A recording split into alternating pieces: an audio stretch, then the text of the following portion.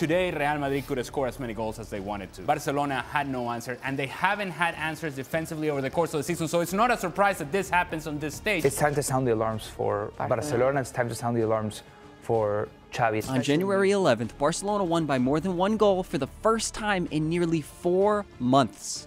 But any momentum that could have possibly been created from that has now disappeared after a 4-1 disaster in the Supercopa final against Madrid. I am probably the most optimistic Barcelona fan in the English-speaking world. Some may say the most delusional, but right now it's really hard to be optimistic. I wish it was because of just tactical errors, or just bad refereeing decisions, or just individual mistakes. But we lost because of all of those things and more. Sure, we can give credit to Real Madrid for coming out of the blocks immediately prepared to press high and play through Barcelona's high line. Madrid played like a team that was organized well and was coached well and had a clear identity to their game. But they weren't miraculous. Jude played fine, Vini played fine, and Kroos played fine, but there weren't a ton of moments of brilliance in this match from them. Barcelona was just so poor that Madrid didn't need to be brilliant to win. They could just follow their game plan, and it worked perfectly. Vini's hat-trick was probably the simplest hat-trick that I've ever seen, at the very least in an El Clasico. A tap-in, a pen, and a tiny bit of composure to go around the goalkeeper, but even Iñaki Peña made that very easy for him to do. From the very start of that match, Xavi's 11 men were not prepared to play. Conceding 2 goals in the first 10 minutes of a match is unacceptable, but it's even more unacceptable when it's happened over and over again this season. Of the 28 matches they've played this season, they were the first to concede in 11 of them.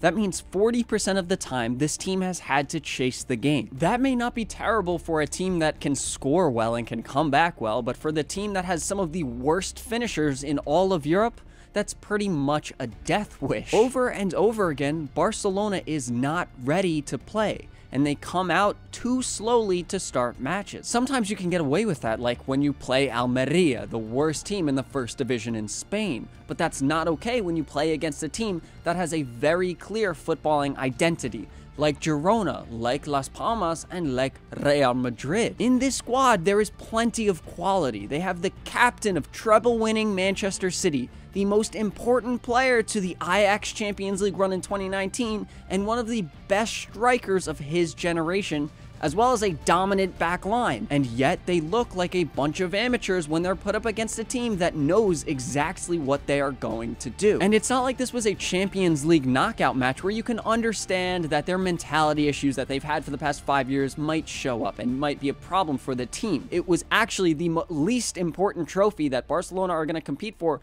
all season, as well as one that they were victorious in the exact same fixture last season. This team has the quality to perform, however, not in the way that Xavi's coaching staff is asking of them. If you were in my live stream for this last match, you probably heard me complain about the problem for these, basically all of the problems from this match, Barcelona's high line. To make a high line work, you need heavy pressure on the ball everywhere, from your forward line all the way to your center backs, but that's not feasible with this profile of players. For that first goal, Christensen was way too slow to pressure Bellingham, and he was easily able to play the ball through to Vini, whose man Koundé was not ready to defend running into space like that. Koundé tried to step up to play the offside, but you can't do that when your entire back line is not prepared to do that or on the same page to do that, and they weren't. This happened over and over again, and not just in this match. Our players are perpetually uncomfortable. Gundo and Frankie struggled so much to move the ball around in the midfield, and it didn't help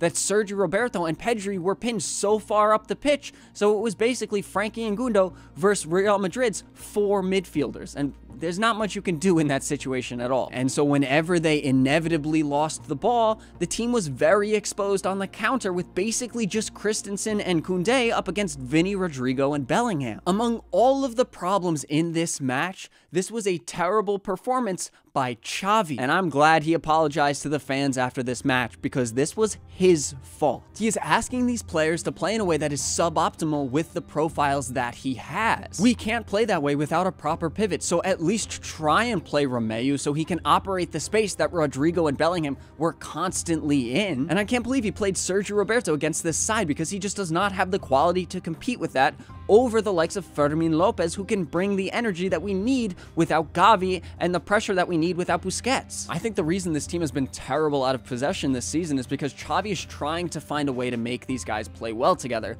but that's the problem. He hasn't found it yet, and we're more than halfway through this season. Xavi probably knows he can't have these guys press like crazy, so he's trying to compensate for that in different ways, but he hasn't been able to figure it out, and is making silly mistakes in the process. You don't need to have players that perfectly fit a position if you have a style of play that these players know so strongly, so solidly.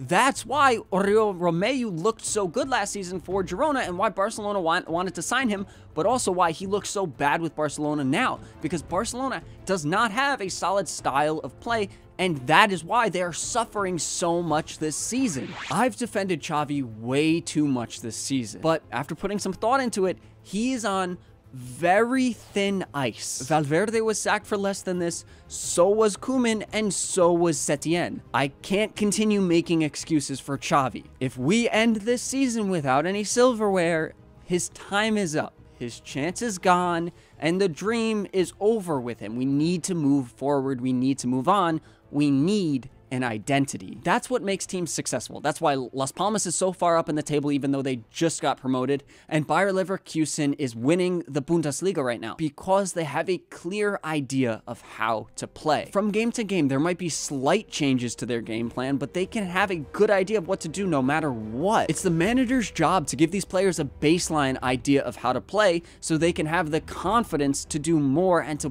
play at their best of their abilities. But Xavi isn't doing that, and the best example of that is how many early goals Barcelona has conceded this season. It takes Barcelona way too long to get comfortable and get into the rhythm of the match, which allows teams that are able to get into the rhythm quickly because they have a clear identity to take advantage of that and score early goals on Barcelona and make Barcelona chase for the rest of the match, just like they did in the Super Clásico. With how this team is playing, it's pretty hard to be a Barcelona fan, and I guess it has been for the past 5 years, but it's especially hard to be a Barcelona fan that speaks English. Sure, this team is struggling, but the announcers and the pundits are constantly talking so negatively about Barcelona. And sure, I understand there's not a ton of good things to say, but it's so profoundly negative that it's very difficult to listen to. Everyone that announces the Barcelona matches is even negative, and not only that, they're almost always very biased toward Real Madrid. And sure, this was a bad game for Barcelona, but I don't think it's fair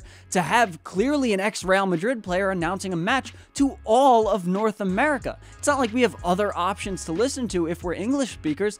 That is our only option. So I may be profoundly positive in my reviews of Barcelona and the way I talk about potential moves and things like that, but I feel like I have to because there are so few positive things. That may mean that I might get flamed in a lot of my comments for the takes that I have, but if that means that a few people have a better idea and a better sense of what is going on and a little bit of hope, then I'm okay with that. That's the kind of content I want to offer, because there's a lot of doomsday type reactions towards the way Barcelona is playing, especially on Barca Twitter. I haven't been able to open Twitter in 2 days because I just don't want to see the crap on there. Whatever, I'm just upset right now and I needed to rant, but that doesn't discard my points that I made about Xavi, because he is still on very thin ice, and if we don't walk away with silverware this season, he should be fired. But having a clearer style, I believe, could help this team immensely. Also, I'm going to be doing another live stream for Barca's Copa del Rey match on Thursday against Unionistas, and it's basically a safe space for Barcelona fans to rant and talk and be delusional about Barcelona with me without being flamed for being a Barcelona fan, because these days, we basically need it. But if you enjoyed this video, jump on over to this video, which is all about what's going on with Balde and how he can fix his situation, because he isn't really great right now. Or check out this video about whatever YouTube thinks you might be interested in. But thank you for watching, and I'll see you in the next one. Peace.